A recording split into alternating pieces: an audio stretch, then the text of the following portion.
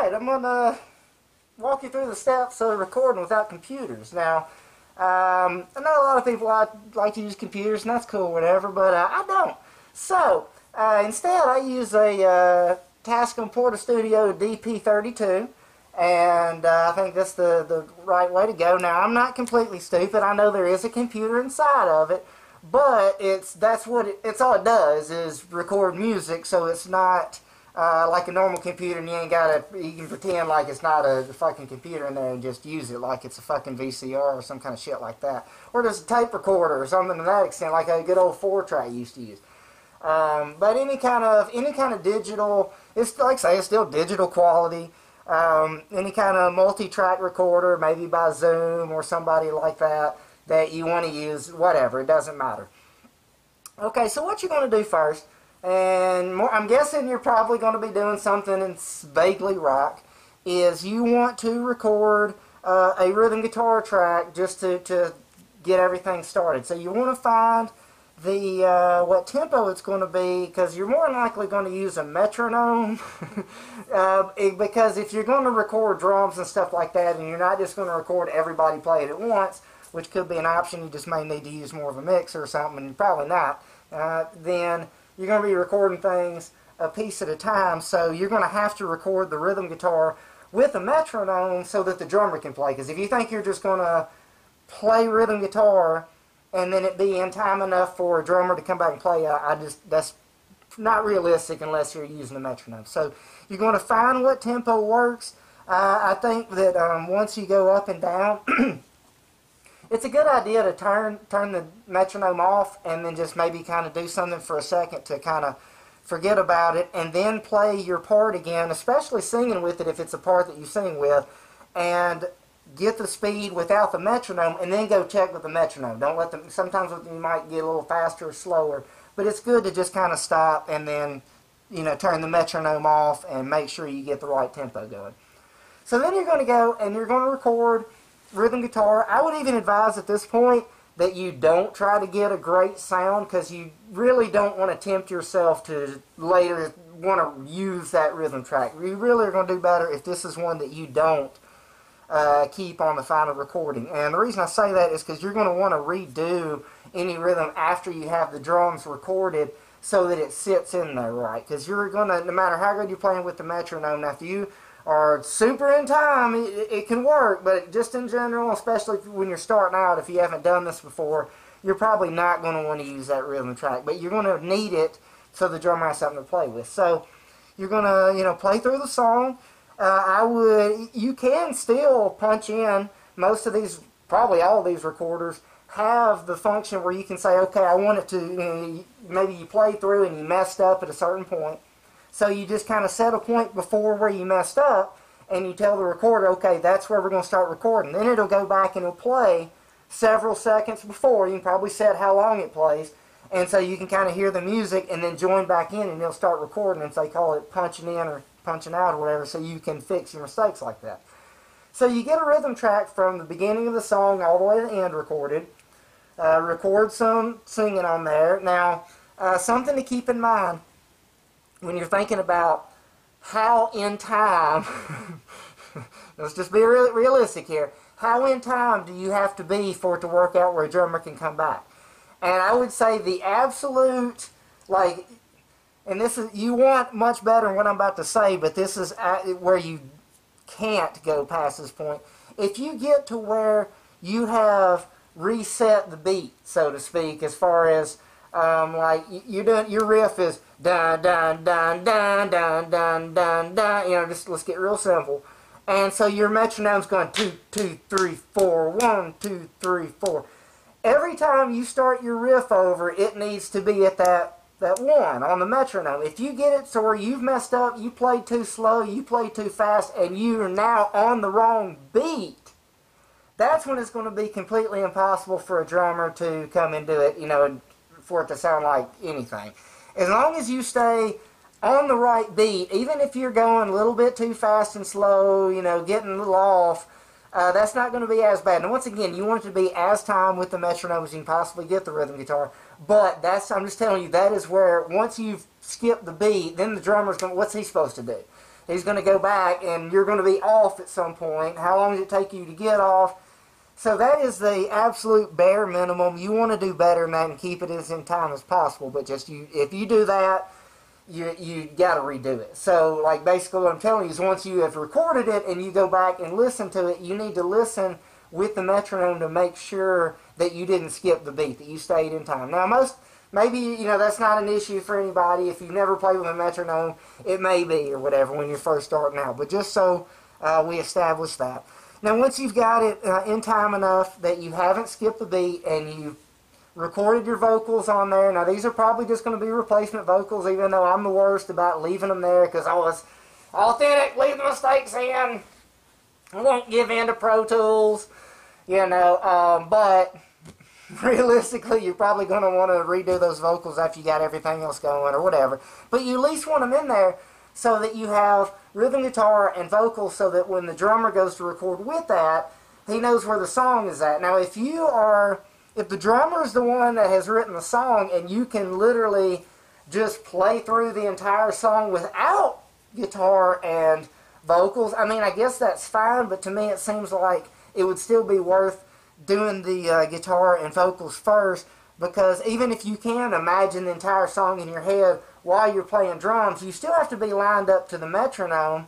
I guess unless you're a drummer that you're just going for it that hard, you're not even going to use a metronome, which so be it. Like I say, I'm not that much of a drummer to even really think about doing it that way, but those might be some options. But more likely it might be better to go ahead and have a rhythm guitar and vocals, so then you're making sure that you're on the metronome or whatever, so that you can go back and re-record your rhythm guitar and stuff. So if you already have the vocals and rhythm guitar, at least you don't have to think about that. Then it's just a matter of staying in time, and so that you can get it all to fit together. So then of course go back. Now you might be wondering, what about bass? Well, whether or not you record bass or rhythm guitar probably depends on just how your band is set up. If I'm going to record the bass myself, in my case, then I'm probably going to go ahead and do rhythm guitar first, and then because the bass is going to either be mirroring closely to what the guitar is doing, or in the parts where it's doing something different. Point being, if you're maybe in like a power trio and a lot of what the guitar player is actually really playing along with the bass, you got kind of more of a dynamic thing. Maybe the bass player is a case where he is only really playing with the drummer and the guitar is kind of floating on top. And like I say, there might be reasons why you would do bass first. I don't know that it really, like I say, just kind of depends on your situation. After you record your rhythm guitar and then your bass whenever you're going to do it, maybe then you go back and either do guitar solos or go back and finish your vocals. When you do your vocals, you can either... what I tend to do, if I'm really going to put enough time in it, because I'm not doing it, you got to be authentic. So, it's great to just go record the vocals all the way through and in one take and just be that cool. Odds are you might want to go change things. So typically what I would do is just record the song all the way through and go back and fix individual lines, fix individual verses, maybe go back and fix that chorus. Or sometimes I might even do it where I sing it, and as soon as I know I've messed up, I just kind of go back. Because the thing about it is, although you can punch in, and you can actually in those recorders punch in pretty, record, go back to fix something pretty easily. With vocals, it's super easy. Unless you're just trying to fix a word inside of, because you're probably going to be fixing an entire line at least, so then you have to breathe. Unlike playing guitar, which you probably ought to stop, but I don't like to. You keep going. So it's easy to punch in and out and not have it be difficult. So me personally, what I tend to do is on bass, when I'm recording bass, I'll punch in and out as much as I want to because it don't really seem to ever become a problem. Rhythm guitar, I'd love to record the entire rhythm track as one take. And I usually do that. I can't say that I always do that, because I think there are a few exceptions, but in general, that's pretty much, because I'm usually going to get it close enough for me, for rhythm guitar, going through. And in fact, in some cases, I have used the original recordings before I had drums. And that was usually more in a case where either A, I was going for a rough sound, like kind of in greatest slits, or B, where it was by the time that I'd been playing with the metronome enough to record that I'd gotten fairly in time and had a drummer that was really good drummer. So it ended up kind of working well enough that I just left it there. But in general, you could totally, and like I said, I think I have with your rhythm guitar, find places, because it's best to punch in and out in a place where there's silence. So if you actually stop playing for a second, that's the best place, because then you don't have to worry about it cutting off anything in a weird way. Because if you try to cut off, like say your guitar is still ringing out and you try to cut in right there, it's going to kind of sound weird when it just cuts out, or cuts in, or whatever it is you're doing. So you're kind of looking for good places. Now me personally, I don't ever, and I don't think I've ever in anything that I've released ever cut into a lead part. And that's partially just because of the way I play and what I like to hear as far as for my playing. I want it to be crazy and I want it to be wild, and I'm not really sure where I'd be chopping in the middle of any of that shit. Which part was the mistake? How you separate the mistakes from the... It's all mistakes, so... Now, after that, after you've recorded all your parts, and we could go into detail some other time about what kind of microphones or how you want to set it up, because there's a million ways you can do it, and nobody knows all the ways. I don't know, it's just some bullshit, I'm saying. But anyway, once you have all your tracks recorded, you're going to mix it down by setting the volume levels of the tracks, but also where they are in the stereo spectrum. I try to spread things out. I definitely am not a master at doing any of that. And I usually don't do very much in the way, or if anything at all, of equalization. But my understanding is you would usually want to do it more to kind of reduce noise and make everything fit together and sound cleaner, versus just really change how each one sounds. In general, if you can get a good sound when you're recording, then you don't have to go back and do EQ. So that's the what I do. I try to just check when I'm recording it that's a halfway decent sound or good enough, and then that way it is what it is. So that's why my shit sounds like a mess, because I never do the EQ and stuff. After that, then you have like a mastering, where like one thing I do is I do this normalizing thing, which takes whatever the loudest part of the song was and makes it as loud as it could be, and then everything else just goes down from there. Because sometimes some of my tracks, by the time I end up recording them, I didn't set the volumes right, and so we end up recording it kind of quiet. So that way, if you're listening to all the songs in a row, you don't have super loud, super quiet, super loud on accident, but they're all kind of a more natural volume or whatever, so at least it matches up better.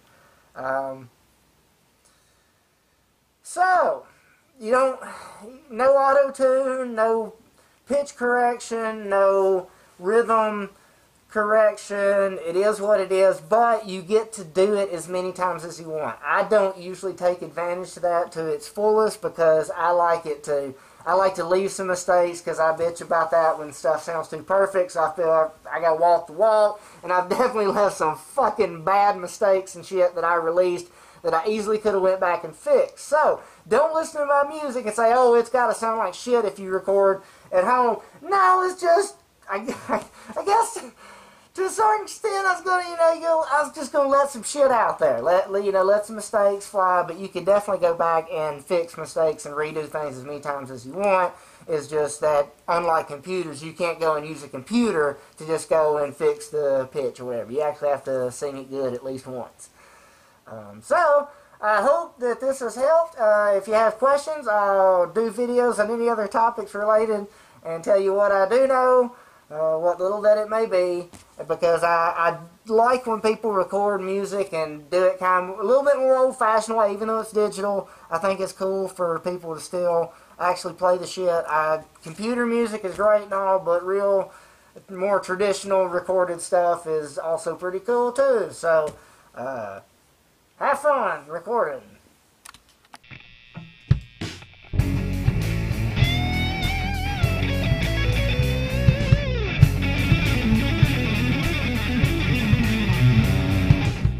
Time is flowing backward to a life without a care. Trying to find a memory, but it wasn't there. Maybe it's something I don't know, maybe I don't care. Maybe it's something you should outgrow, maybe you should share.